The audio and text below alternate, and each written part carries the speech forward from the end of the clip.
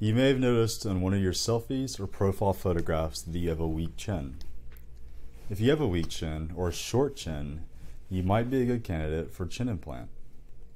The chin implant is a procedure where a small incision is made, typically underneath the chin, and an implant is placed to augment or to enhance the chin region. We perform this procedure with what's known as an anatomical chin implant that has a unique shape that recreates the contour of a pleasing or ideal chin. So if your chin is short or weak, then you may indeed be a candidate for a chin implant. The chin implant takes about 15 to 20 minutes to perform and is a permanent procedure. So unlike implants that are used elsewhere in the body that may or may not need to be exchanged from time to time, chin implants are permanent once placed. Your chin implant should last a lifetime.